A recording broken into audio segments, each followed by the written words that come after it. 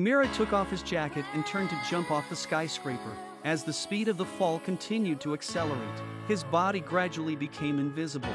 During his high-speed descent, he breaks through a glass window and rushes into the building, instantly killing several armed men in seconds. However, during the rounds, a geisha robot hugged an innocent man and hid in a corner. Mira shoots the robot down, which tries to resist, but Mira adds a few more shots until the robot is completely paralyzed.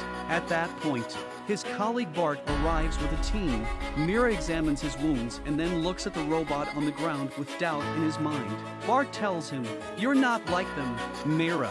Instead of speaking, Mira turns away. It turns out that in the near future, all kinds of human organs can be transplanted. Robots, biochemicals, and bionics flooded the world, making it difficult to distinguish the real from the fake. As the largest electronic organ organization, Hanka Machinery has secretly developed a military agent that implants human brains into purely mechanical bodies. And Mira is one of them.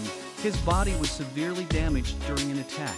So Hanka transplanted his brain into a robotic body and dispatched him to Section 9, Public Security of the Ministry of Defense, to participate in the fight against terrorists. However, one of the victims of the attack was a Hanka Corporation executive, and a number of ministers were killed one after another, and all of them had their brains invaded, leaving clues that the murderer, who called himself the Ninth, was coming for revenge.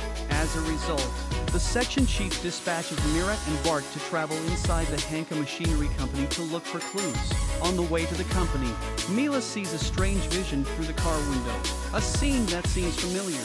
However, after careful examination by Dr. Wallet, there is no abnormality in his body. Mira and Bart eventually arrive at the Hanka Machinery Company and find the doctor attempting to repair a damaged robot.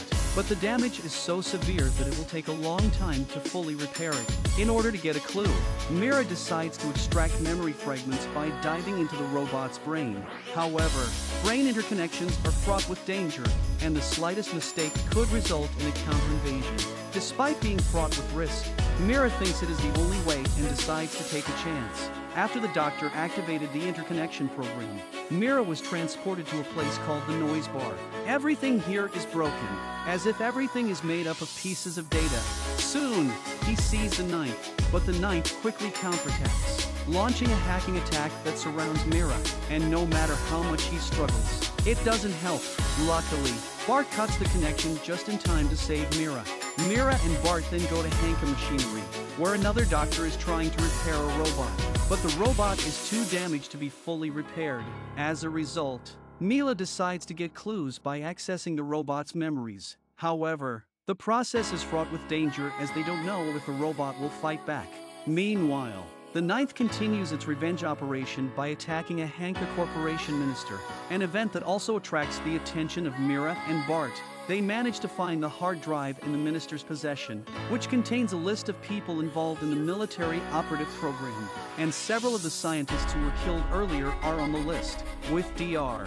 Wallet being the next target, Mira and Bart head to the doctor's location, but the doctor is attacked in his car with his assistant. Mira steps in just in time to save the doctor, but the cleaner unleashes a strafing attack on the people in the car.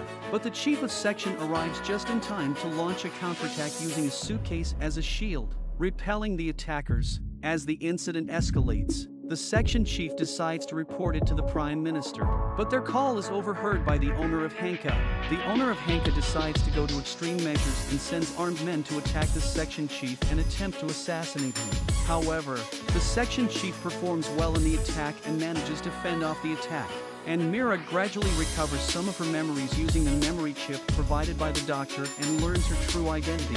Finally, Mira arrives at the Hanka Corporation's headquarters and unravels the company's conspiracy, revealing the truth behind it. He learns that his name is Suko, and that he once suffered from Hanka Corporation's experiments with the Ninth, and they work together to uphold justice and continue to pursue the truth. Together with the Ninth, he fights against the evil deeds of the Hanka Corporation, and ultimately, his mission is to expose the wrongdoings of the Hanka Corporation and defend the rights of humans and biochemicals.